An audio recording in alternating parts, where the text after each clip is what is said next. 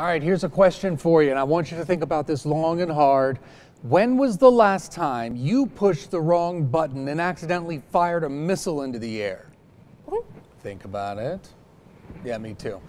Get this, a sailor on a ship out in the Pacific, U.S. sailor with the U.S. Navy, he's there to keep missiles from North Korea.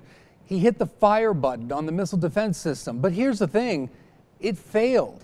The missile went up and self-destructed mid-flight. So a system that we take for granted didn't even work, and if it wasn't for this poor sailor, who I'm sure is having a very bad month, we may have never known.